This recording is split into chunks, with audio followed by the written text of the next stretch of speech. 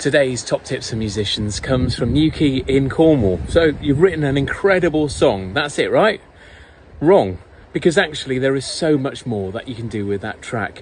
You only have to speak to like the great jingle writers of this world. People like Paul Farrer, Dave Lowe will tell you that when there is a TV version of something, there's a 10-second version of that song, there's a 20-second version, there's a 30, there's a 40, then there's a version that is done acoustically as well as the main track itself. It makes perfect sense to release an instrumental of that song. The amount of times you've seen an advert, you've watched a film, and they've used it underneath as a highlight to a sporting package, for example. Goals going in, bit of music underneath. So there's an opportunity there to have your music played. Send that track out to someone who does a completely different style of music.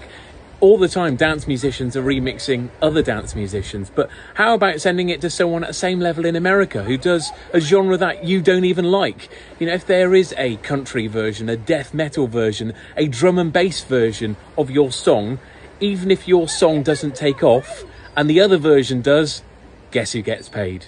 And likewise, pick up a song from a genre that you don't like, maybe do a swap. The camera fell down there. So yeah, just try and get a gazillion versions of your song. If you wrote it on an acoustic guitar, how about playing it on the piano? Send it to a rock guitarist, send it to a powerhouse drummer who can absolutely bring out whole new elements of your song. And then mute out different bits. Have a version where it's just strings and vocals, or just the acoustic instruments and vocals. Have it just the electric and the vocal, to have it all of that but without the vocals. And here's the thing, swap it around as well. Have different vocalists do it. Have someone come in and do a rap over the top of it.